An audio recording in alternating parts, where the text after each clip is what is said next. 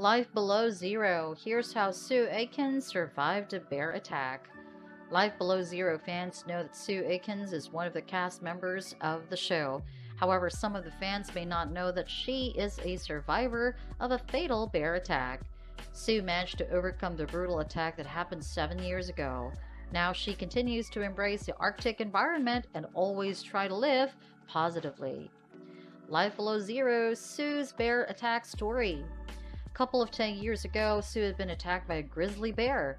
This happened when she was working at her Kavik refueling station located in an isolated area in Alaska. 10 days after the attack, Sue was finally found and rescued. According to the medical report, she had dislocated both her hips. Moreover, she was also found with bite marks in her skull. Sue was then forced to give herself first aid and afterwards find the bear and put it down. Later on, she stayed in her cabin until help finally arrived. Life Below Zero. How did Sue survive the bear attack? Back then, Sue was getting water from the Kavik River before it all froze. After she put down the rifle to fetch water, the grizzly bear appeared only to start dragging her.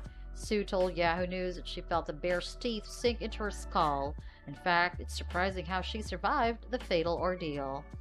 It's a good thing that her survival skills kicked in at the moment and decided to play dead.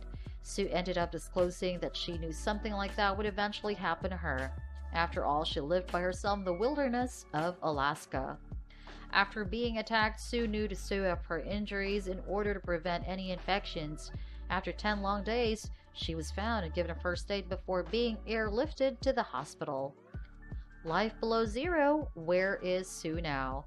The fatal attack did not stop Sue Aikens from doing what she loves most. In fact, she still happens to be the owner of Kavik River Camp. Moreover, Sue still lives alone as well. Good thing she has 2 children, 3 grandchildren, and her Malamute dogs for support. Sue Aikens told the Mirror that if someone wanted to live her lifestyle, they would have to be comfortable with their own death. She then added that she didn't mean that she ran out looking for it every morning. She finished her advice by saying that you should always tell the people you love that you love them.